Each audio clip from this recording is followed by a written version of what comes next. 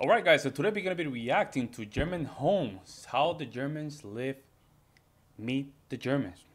Very curious to see how Germans live. We saw some of the other ways Germans live, but it was more like inside house kind of thing. But here they're going to show us how Germans live. Very excited. Make sure you like to subscribe. Let's jump in. Did you know that in German addresses, the street name comes first and then the number, and the postcode or zip code comes before the city? And check out the doorbells, no numbers. Instead, they're labelled with the surnames of the people living there, which strikes me as slightly unusual for this privacy-loving nation. Anyway, for today's episode, we're at home with the Germans. Okay, we already started. German homes come in all shapes and sizes. Oh, they also have my God, that's beautiful. That was beautiful. Okay, this is pretty much the regular, let's say, the regular average German house, I would say, or not. German and then homes you have these. Oh my God, look at that. Wow. That's beautiful. This is like a lot of thought put into it. In all shapes. Look at that. Talk about culture, my God. Today's episode, we're at home with the Germans. German homes come in all shapes. There you go, got it. Wow, look at that. Shapes and sizes. Look at that. Is that a home? That is a home. Wow. They also have Oh my God.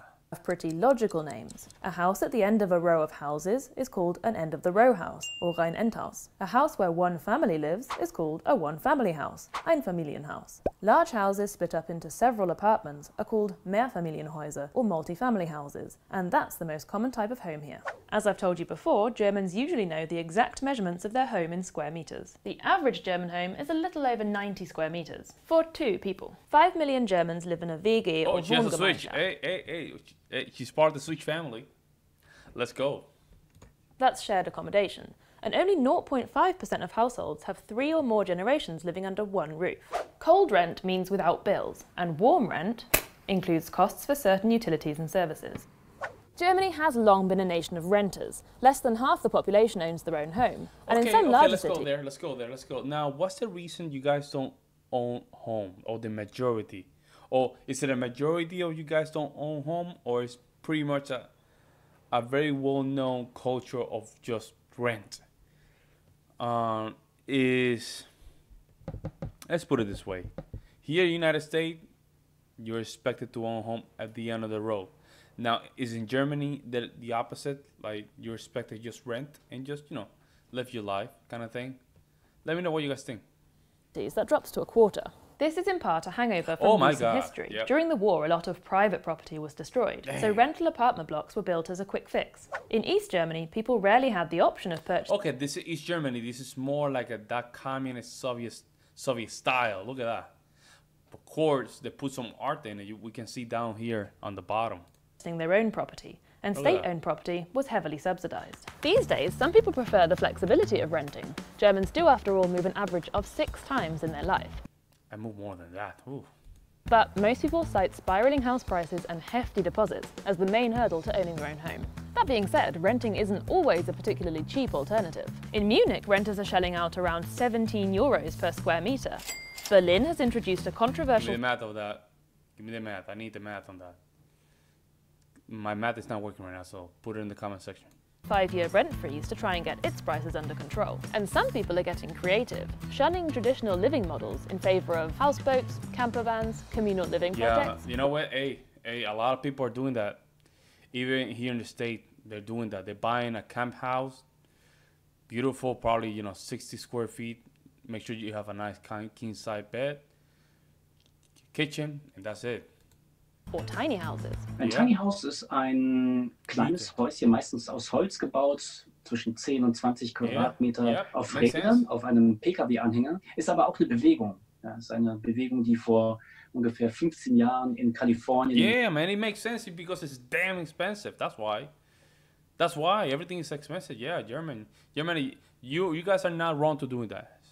Yeah, it makes sense. It's just too expensive. USA eingesetzt hat. Und wie ist es dann nach Deutschland gekommen? In Deutschland gab es ja schon immer durch diese Kleingärten eine Tiny House Affinität. Deutsche und auch Holländer, die ja sehr viel Camping machen und Caravaning, die haben eine hohe Sympathie für kleine Räume. Welche Vorteile bietet ein Tiny House? Wenn wir nicht mehr so viel Platz beanspruchen, können wir nicht mehr so viel kaufen. Wenn alle Menschen auf einmal in Holzgebäude leben würden, hätten wir nicht so eine CO2-Katastrophe. Und wenn wir nicht mehr in anonymen Hochhäusern leben wollen, sondern eher in kleineren Strukturen, dann ist das soziale Miteinander auch ein anderes. That's crazy. That's everywhere. Everywhere. Man, the prices of houses right now, especially in the United States, because we're printing so much money, so the inflation or the prices of the house goes higher because the more money you print, the higher the cost, the more taxes you have in the area, the higher the property is. So I'm not surprised that a lot of Germans have moved to do this because, it makes sense. Anyway, back to the status quo for now. Here are my personal picks for a few things that make a home very German. House shoes, bottled water, sparkling of course, weird little mini forks for cake. If the cakes aren't mini, then why are the forks? Solid roller blinds that block out every last scrap of light. One of these retro-looking wooden measuring sticks. That's for what? A cellar with caged-off storage spaces. A beloved balcony. That's the most sought-after home feature. 2 duvets, very practical. And unwieldy, squashy, frankly ridiculous square pillows. Newcomers often have a few surprises when they move into their first place in Germany. First of all, don't expect a house or flat to be furnished, even if you're renting. And the biggest shock of all might come when you enter the kitchen. Why? Yep, it's totally normal to take your entire kitchen with you. Oh my God, as a renter? As a renter, for real? As a renter, you have to bring your own kitchen? Wow, that is a new one. Sink, everything. One good thing about moving here is that it's a team effort. It's absolutely the done thing to enlist the help of all your friends. The only payment required is beer, pizza, and the knowledge that you'll return the favour. Of course, it wouldn't be Germany without a good set of rules. The small print in a rental contract can include such gems as the exact level of noise you're allowed to make, how often you have to air your flat out, and the requirement to repaint every room a neutral colour upon your departure. If you've noticed anything else about the You know what's crazy? I like that. That last one, I like that. You know what? I have a saying that goes, you always leave the place that you are better than you took it. You always leave it better. And that alone makes it as a better society. It makes sense. Why do it like that?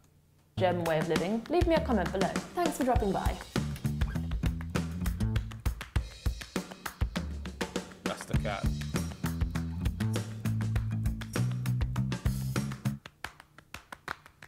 Meet the Germans.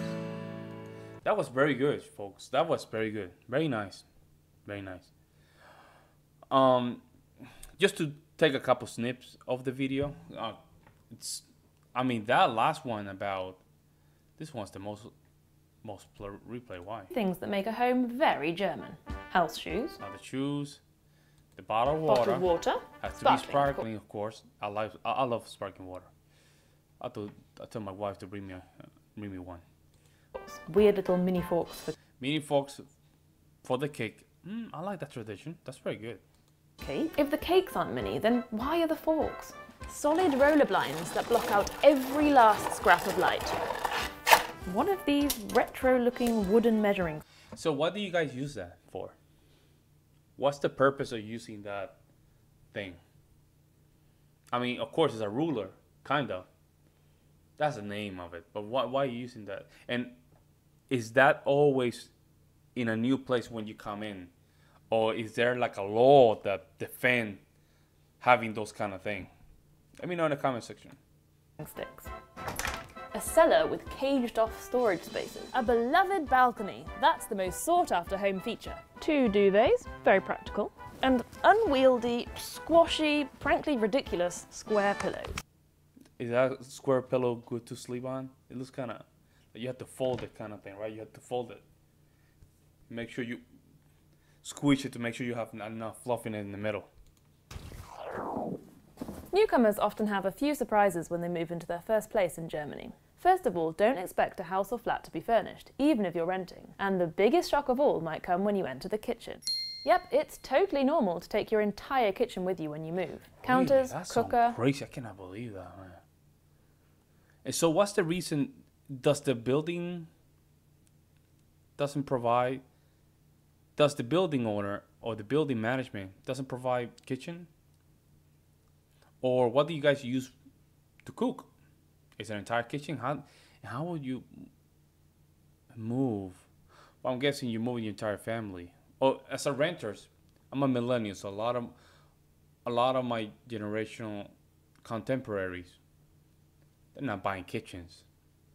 They just move to a rent place and they already have the kitchen. So I'm just wondering, why is the reason that there's no kitchen? Or if it's not needed, like you probably have something simple. I would like to know. Sink, everything. One good thing about moving here is that it's a team effort. It's absolutely the done... Well, because of culture. Culture is very receptive, very healthy, very nice people. That's always a plus. ...thing to enlist the help of all your friends. The only payment required is beer, pizza, and the knowledge that you'll return the favour. Of course, it wouldn't be Germany without a good set of rules. The small print in a rental contract can include such gems as the exact level of noise you're allowed to make, how often you have to air your flat out, and the requirement to repaint every room a neutral colour upon your departure. I like that one. That one at the end, love it. And the reason I love it is because, again, it's just show you that you always want to do good before you leave a place. Very good. That's a nice way. That's not a nice way to just leave it. I think that's a nice set of rules that some other cultures can just grab and implement it. Like when I buy my own house and I have to leave this apartment, I'm gonna leave it spotless, like everything clean, everything nice. It's gonna be smelling good, because that says a lot about you as an individual, and the fact that that's already in the culture says a lot about German people.